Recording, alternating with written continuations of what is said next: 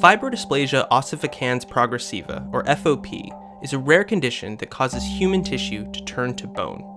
It affects only about 1 in every 2 million people. The disease is caused by a mutation in the gene that controls bone growth, or ossification.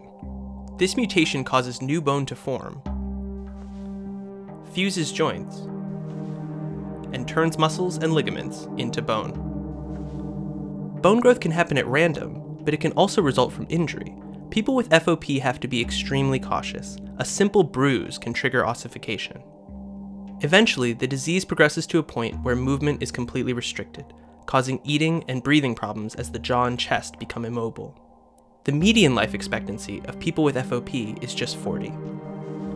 Currently, there's no approved treatment for the disease, but there are 3 drugs in development, the first of which might reach patients as early as this year.